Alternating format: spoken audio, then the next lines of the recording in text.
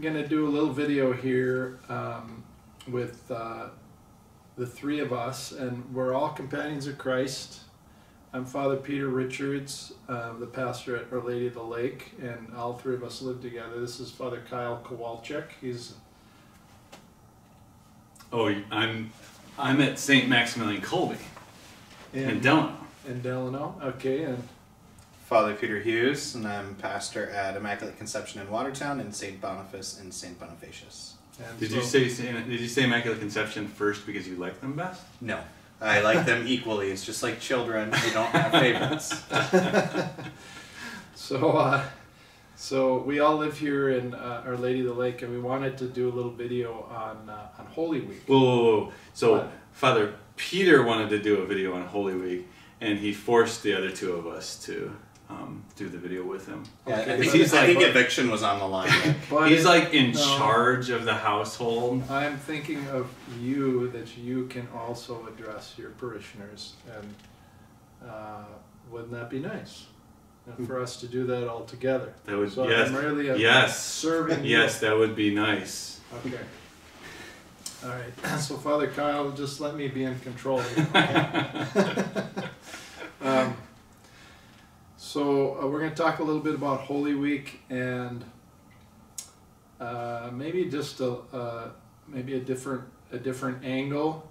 What I'd like to start with is, so Holy Week being from Palm Sunday, and particularly the celebration of the Holy Triduum, which is Holy Thursday, evening Mass of the Lord's Supper, the Good Friday services, and the Easter Vigil on Saturday evening. And so what I'd like to start with is asking the two of you, and I'll be involved in this too, is, so did you pre-priesthood, or even pre-seminary, was this going to Palm Sunday, Holy Thursday, Good Friday services, and Easter Vigil, was that part of your family tradition? Did you do that on an annual basis? Yes. Next question. Oh, that was easy. That didn't quite work out the way I wanted So it to. actually, so like the first, I remember the first time I went to Easter Sunday Mass, Yeah. because we would always go to the Triduum growing up, Thursday, Friday, Easter Vigil. Yeah. And the first time I went to the Easter Sunday Mass was in college. I had gone to the Easter Vigil also, but I was like, hey, I wonder if... And I was kind of helping out with the Newman Center and stuff. I was a junior in college, and that was the first time I went to Easter Sunday. So yeah, Triduum was like really big for us. Yeah. All right. Well, so I don't actually remember. I remember going to Good Friday. I remember going to Palm Sunday, Good Friday, and Easter Sunday, up until maybe about 10th grade, 9th or 10th grade. And then we started to go, because my brother's a monk at St. John's, we started to go to St. John's for the whole Triduum. And so I don't remember actually doing Holy Thursday and the Easter Vigil until we went to St. John's. So I can't say that I grew up, and the only thing I remember about Good Friday is for the veneration of the cross. So what about you, Father Peter? Just yes?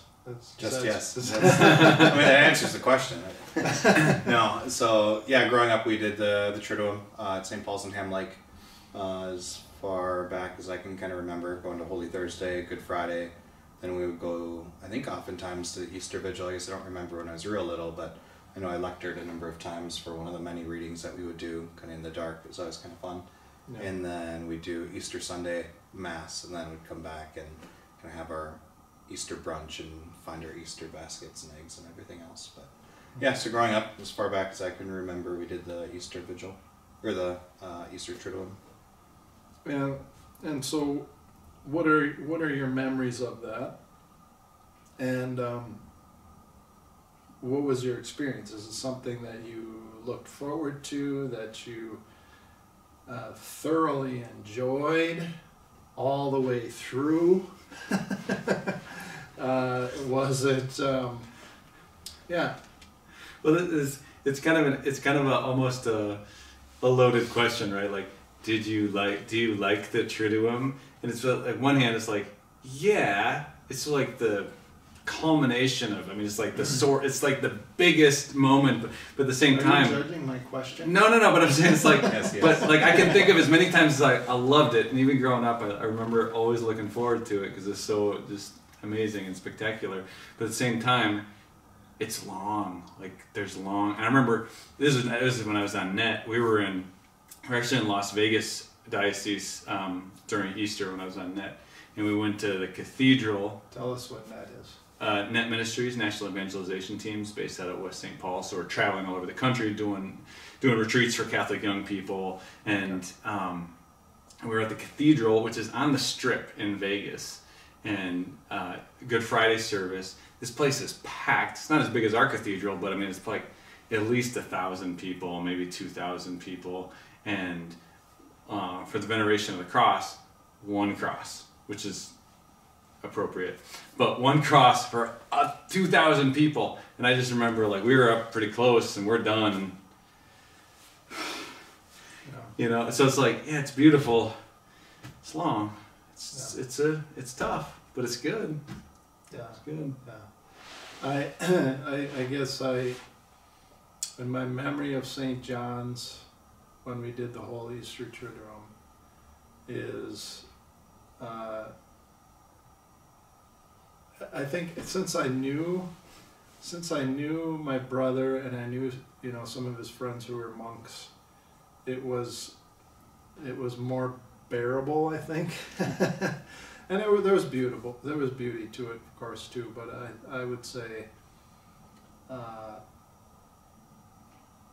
the things that I remember are the boring parts.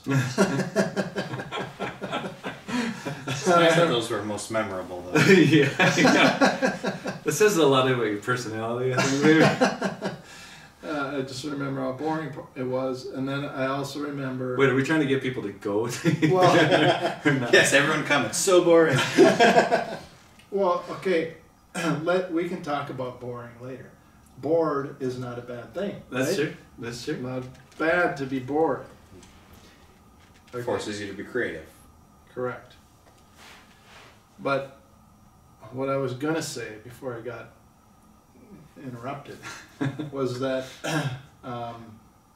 so I was kind of focused on the after, all right, and I think it's one of those things that maybe I wasn't so excited about going before, but I was really afterwards. I was really glad that I did, you know. and you know, even with the boring parts, and the fact that after the Easter Vigil, I was hoping for chocolate bunnies and jelly beans and Peeps, and we actually got hot cross buns. So that was a little bit of a letdown, but I was glad that I went to it. And what about you, Father Peter?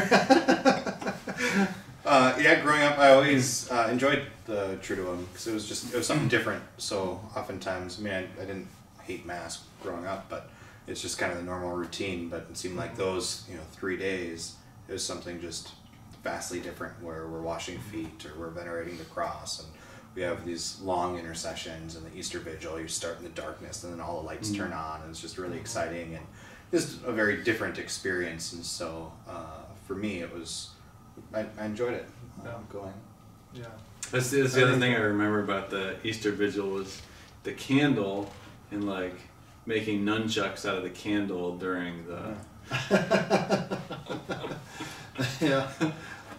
So you were one of the reasons why there's wax all over. Yeah. I'm sure the church ladies loved it. Yeah, totally. But the service of light, that was, I think, my favorite part, and the litany of the saints. I think, and one of the things that's so this is all pre-priesthood, right, for us? Well, I still make the nunchucks, but You can't do that in front of everybody. well, it's Well, the dark. lights are off there. Oh, yeah, okay. Well, We'll teach you. there's always somebody watching. Anyway, so this is, this is pre-priesthood, and of course, we become priests, and so this is kind of, we grew up with this. This is in our bones, right? And so we really don't think about whether or not we're going to go to. Right. Like, am I gonna Wait, go? do I have an option? Am I gonna go this year? Am I gonna go to the Palm Sunday? Am I gonna go to the Easter Trail? So we don't. Can you fill in for me on Easter? Holy Thursday? That'd be great. But there's people that didn't grow up with this, or maybe they grew up with it and it was such a pain for them, they didn't understand, that they stopped doing it. And so what would you say to those people to sort of pique their interest and maybe consider making that a part of their family tradition and the part of their individual tradition? To consider that. I remember it occurred to me a couple of years ago. You have Palm Sunday, and if you just go to Mass on Sundays, which is what we're supposed to do, and that's, we're not required to go Thursday, Friday, Right. but it's like, if we go Palm Sunday, where the readings are, Jesus comes into Jerusalem, and we know what's going to happen, and then we skip to Sunday, and he's risen from the dead. It's like, well, we actually missed the drama of salvation. It's like we missed the crucifixion. Like, the resurrection has no real meaning if there's no crucifixion. Mm-hmm. And so we're kind of skipping the middle of the movie, so to speak. So I think we just get the completion of it, the wholeness of it. We go to every Sunday, we're celebrating a mini resurrection. And so if we're not celebrating especially Good Friday, I think that we're missing it. Well, I was thinking about Holy Thursday. We too is that. Well, first of all, I was thinking Good Friday is more of an experiential. It's more experiential aspect of the crucifixion than we would normally get, say, at a Sunday Mass. But the thing about Holy Thursday, I was thinking, is that it's when Jesus started the Mass, and right. And there's something about celebrating that moment, and of course our theology is that it's not just a commemoration of an historical event, but it actually becomes present again. So it becomes present in time now, what happened. But I think there's just something about celebrating and remembering the first time, and when Jesus started the Mass. Yeah. Well, even that's what I was thinking about recently too. It's like he started the Mass on Holy Thursday. He doesn't actually complete the Mass until Good Friday. Yeah. The Last Supper and Calvary are all part of the same mystery, which is the Mass, which is what we celebrate every single Sunday. Mm-hmm. And so it's like once we do this every single Sunday, but then once a year we kind of break it into its pieces so that we can see it all played out. Yeah. I think one of the other things is that it helps us to be able to just live out our faith well. That's one of the things we're kind of focusing on just a little bit in the background right now at my two parishes is just kind of bringing back some of the feasts of the church. So there's a tradition of the feast of St. John the Baptist in June to have a bonfire, and just like these different ways of being able to celebrate our Catholic faith with our lives, rather than it just being, well, I go to Mass on Sunday and that's good enough. It's like, well, but what about your daily life of prayer? What about like really celebrating and living a liturgical life? And so that's one of the things that the Triduum is it invites us to experience something that's a little different than just Sunday Mass. It's experiencing the mysteries in a more like in-depth and prolonged way, kind of like what Father Kowalczyk was saying. But it brings us to really ponder the mysteries of the institution of the Eucharist and the institution of charity, and to think about the Passion and how are all these things connected.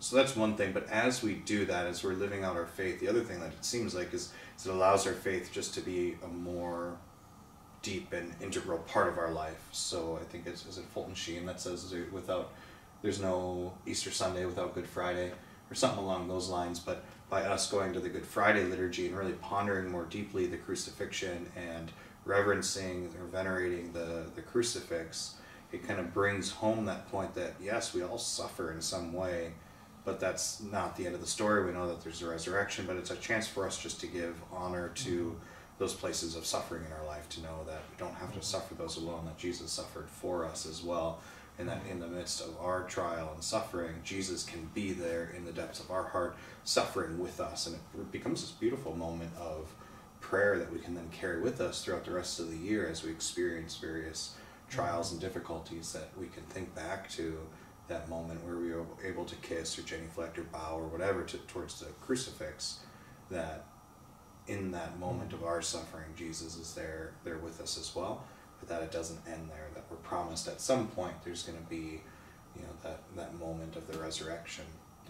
So that's one of the things is, like kind of the Father Kowalczyk's point is that we can totally miss some of those dynamics that can really help us to live out our faith well in our day-to-day living if we're just going from Sunday to Sunday. Yeah. As I hear you talking, I think of, as a priest, one of the most moving things for me, particularly, being in a place it hasn't, I'm getting to know people more here at Our Lady of the Lake, but when I see people venerating the cross, and I know how they've suffered, at least to some degree, and I know that has meaning for them, and that there's a connection there with the Lord, and with their life, because they've suffered. It almost brings me to tears sometimes, even just talking about it. So I think that's probably one of the moments I'm looking forward to most about this year, because last year we didn't really, we're still in COVID. It's like we didn't really come up and I think at our parish we just took the option where you just took some time kneeling in front of the cross, but we didn't come up and kiss the cross or anything. And I've had so many beautiful moments.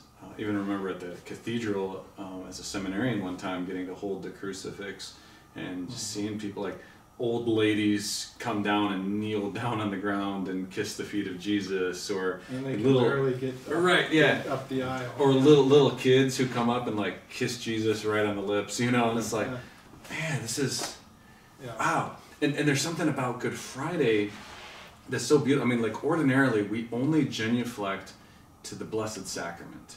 But then on Good Friday, the rubrics say you genuflect to the cross, the crucifix. And so like in this kind of sacramental, mystical way, it's like this is really Jesus's cross. And because Jesus is God and outside of time, we're really with him at the foot of the cross. So it's a really beautiful way that, like, who is there? John, Mama Mary, Mary Magdalene. Well, now we get to actually be there and comfort him in his sorrow, Yeah, it's very, and I think as life goes on, it seems to, it becomes more and more deeply meaningful, and connection with the Lord, I think, every time. every time we celebrate it. And we only do it once a year too, you know, and it's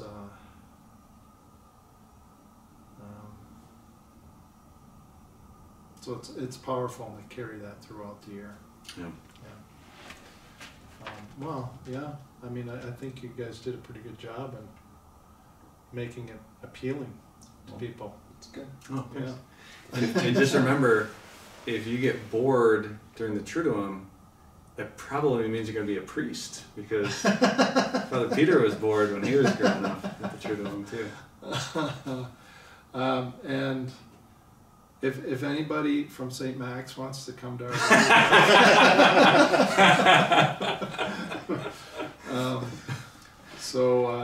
we want you to know, I think, well, you can each say it if you want, but I think all three of us, we love our parishes, we love the people in our parishes, and hope that, especially if this wasn't something that you thought about doing, is coming to the Easter Triduum, that this year you will, because the Lord's going to touch you, and we'll also be happy that you're there. So, anything else you want to say? What time does your Easter Vigil start at? It starts at 8:30. Ours is at 8:19.